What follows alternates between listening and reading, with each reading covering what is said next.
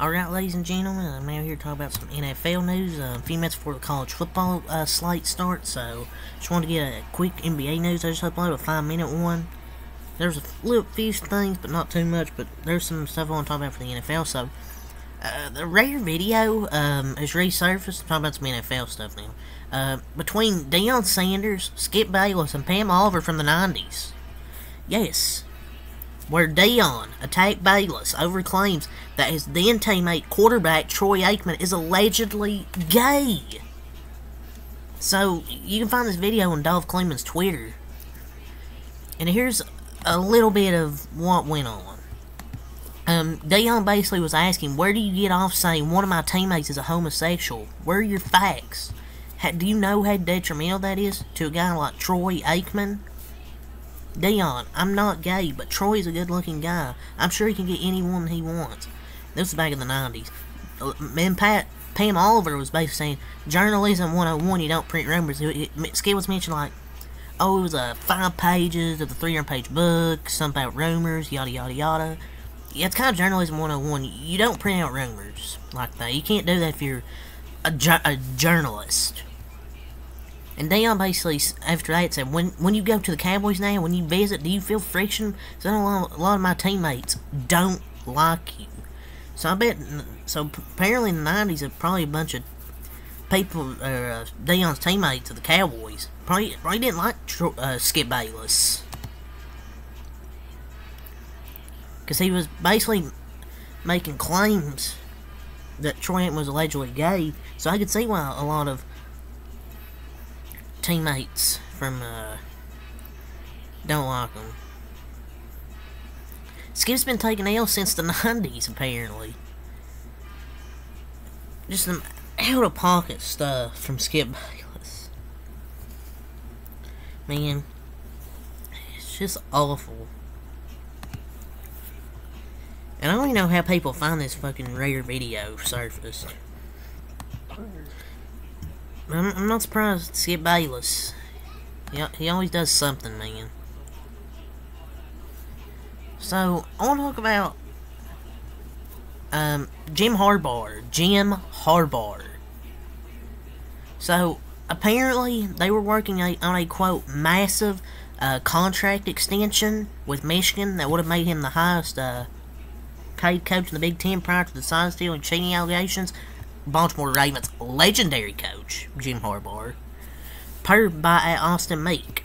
The hope was to reach the finish line by negotiations by the end of the month. Those talks will now be put on hold.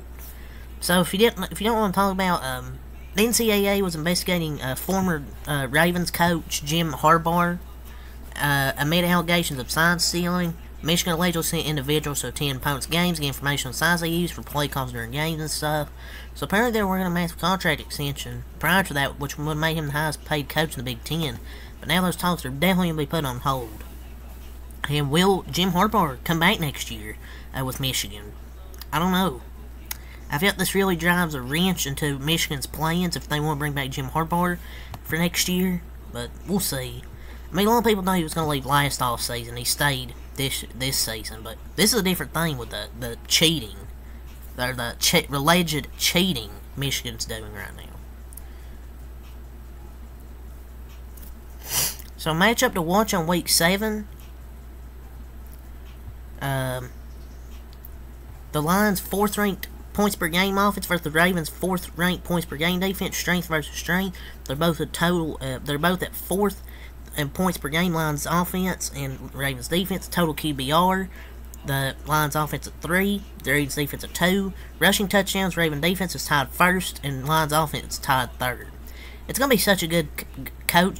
It's gonna be such a good matchup. Well coached, a lot of talent, unique schemes from both these teams. This is gonna be the game of the week. This really should have been the primetime game, if I'll be honest. Say it's at 1 p.m., but I don't mind that. It's a good 1 p.m. game because it's probably the best one on the schedule for this week.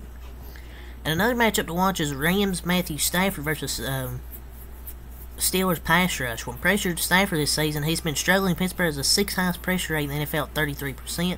QBR 29th in the NFL. Completion percentage 31st in the NFL. And yards per attempt 28th in the NFL via ESPN. I mean, the Rams will have all their O-line starters back, I think, but maybe the Steelers can still get a lot of pressure on the quarterback. So, per your report, Rams wide receiver Marcus Robinson was robbed at gunpoint of over $100,000 worth of jewelry in LA on Friday morning, per TMZ. Two men apparently approached Robinson, pointed their guns at him, and forced him to give away his belongings. Thankfully, it appears he's okay. I know people be like, ooh, maybe don't walk on with a bunch of, expensive jewelry. Yeah, the idiots will blame him and not the criminals. I don't know why people care. Ooh, I don't know why people care how people spend their money. Like, it's how people spend their money.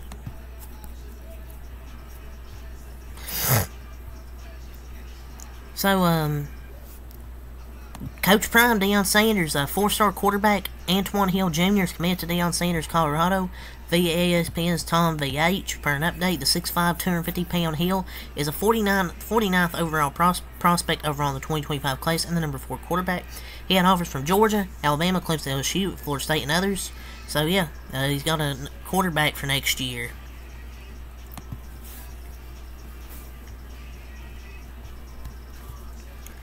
So that's good for Colorado.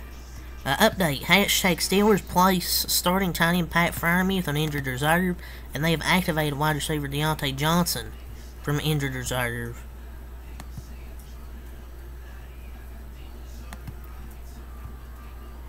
So it sucks that Pat Freiermuth is now on injured reserve, but at least they're getting Deontay Johnson back from injured reserve. Colts have waived veteran wide receiver Amari Rodgers and claimed ex-Patriots rookie cornerback Amir Speed off waivers. Speed. But